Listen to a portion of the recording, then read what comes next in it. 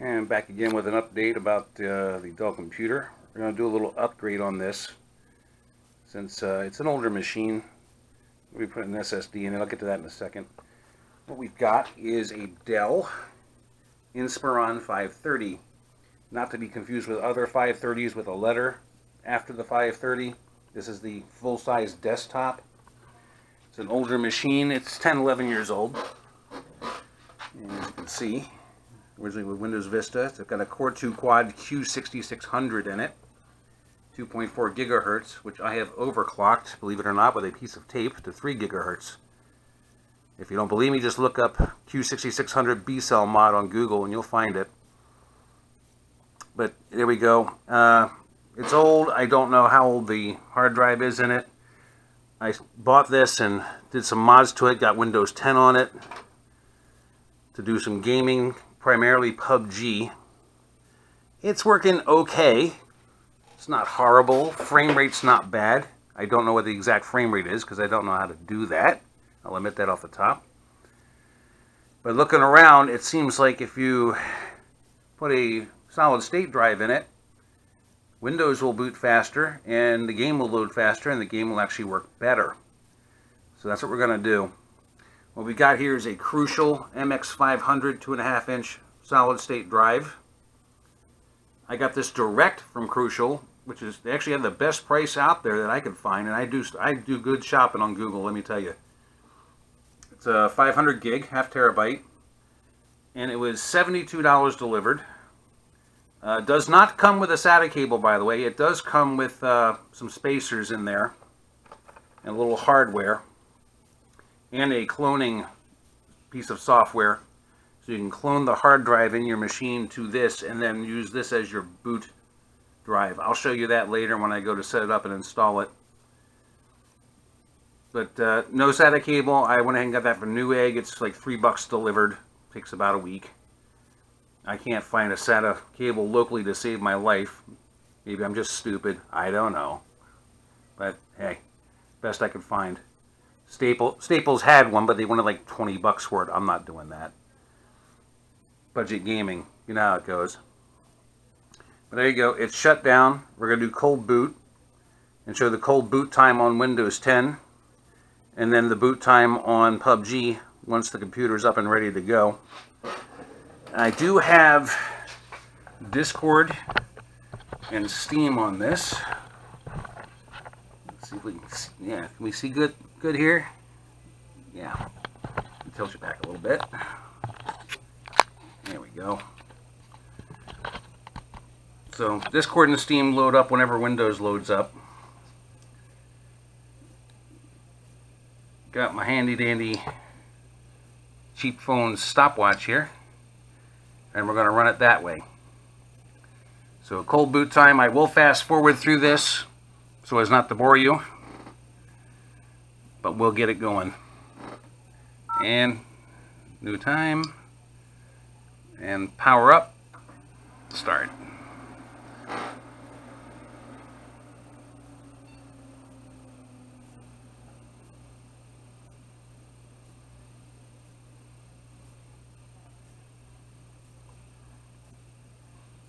And by the way, I'm going to run the time until it actually gets everything loaded up, not just the icons up.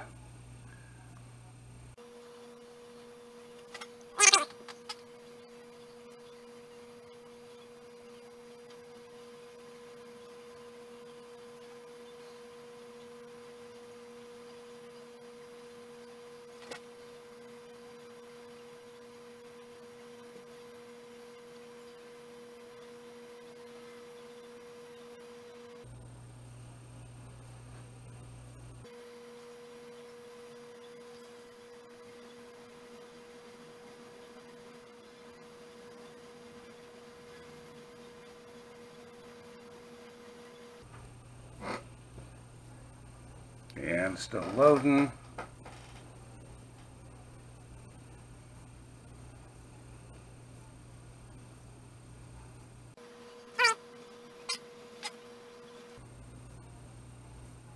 And stop. 3 minutes 18 seconds. and that's everything loaded, and hard disk drive light goes out and computer ready to go. It's not doing anything. Okay, so now we're going to see how long it takes PUBG to load. And I'm going to do the same thing up until the time that it just stops loading, no more hard drive activity. And here we go.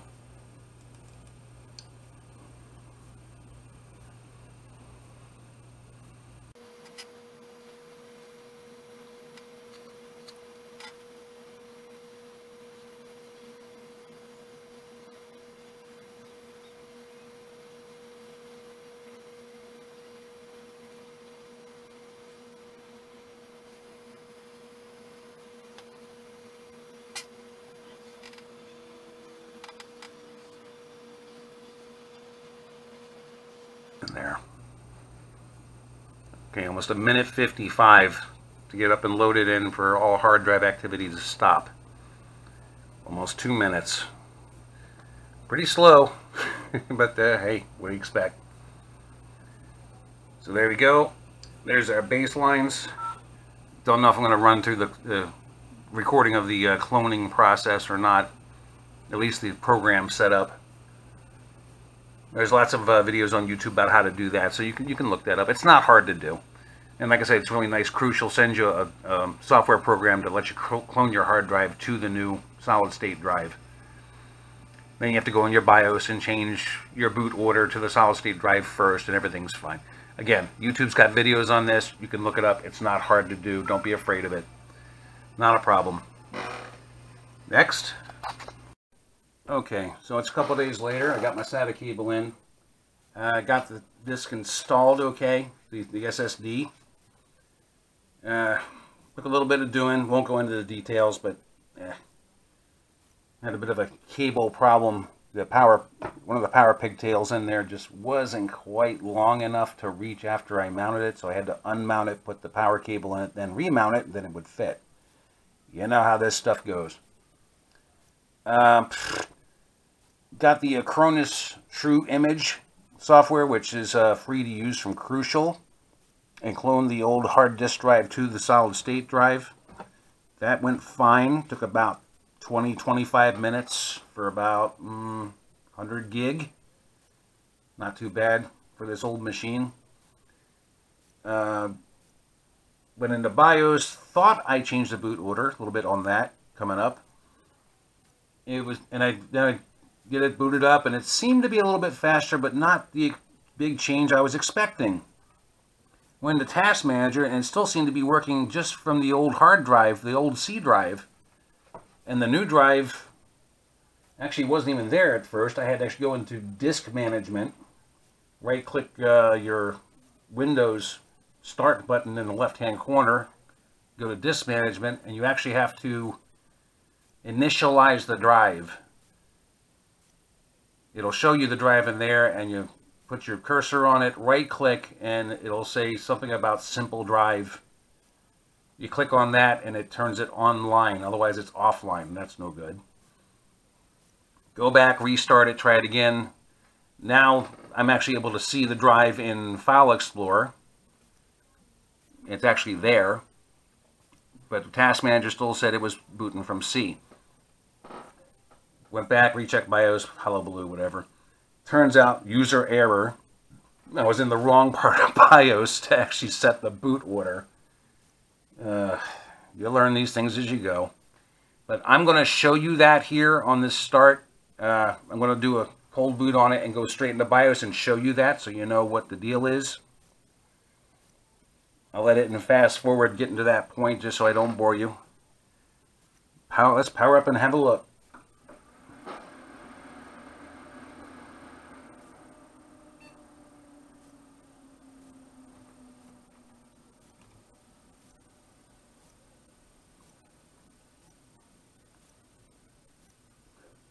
Okay, there we go. Boot device configuration. Now, again, this is an older machine. This was made in 08. This is an old style BIOS. Boot device configuration. Use your arrow keys to get to it. Down here. And I was messing with this because it's showing as a removable drive.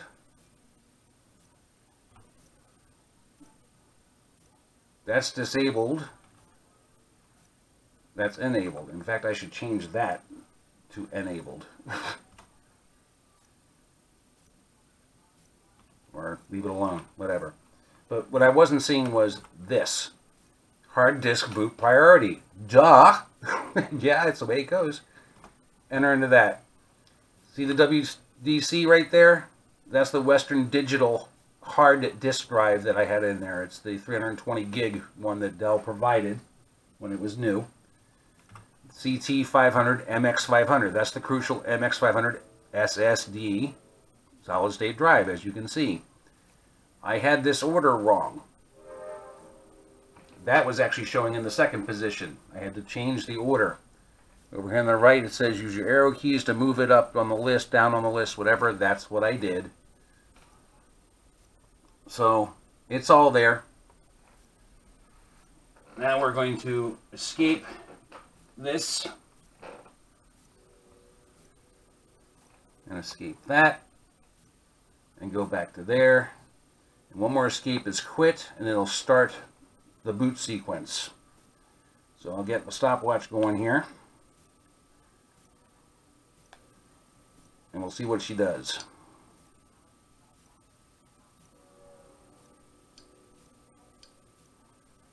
Okay. As soon as I hit escape, it should start right away. And quit without saving. Yes. And off we go.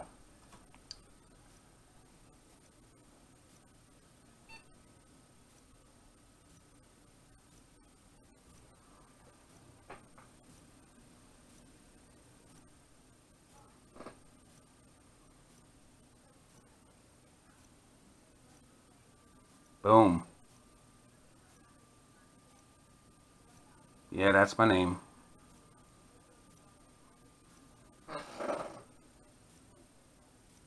Gotta load up all the icons, and until we get...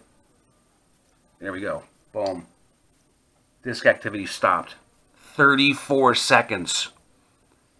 If you saw the first part of this, it was almost 4 minutes to get everything up and running. And now it's just updating Steam and Discord. The 34 seconds for Windows, and look how fast Discord comes up. Steam's already updated, bam. And it's ready. All done. Now we're going to see what we can do and how fast PUBG loads.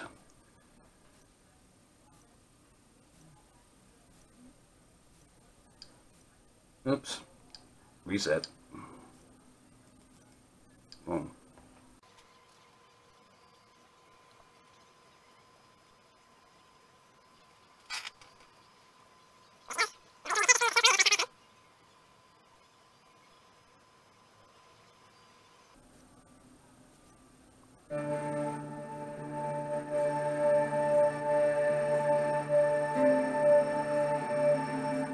There we go.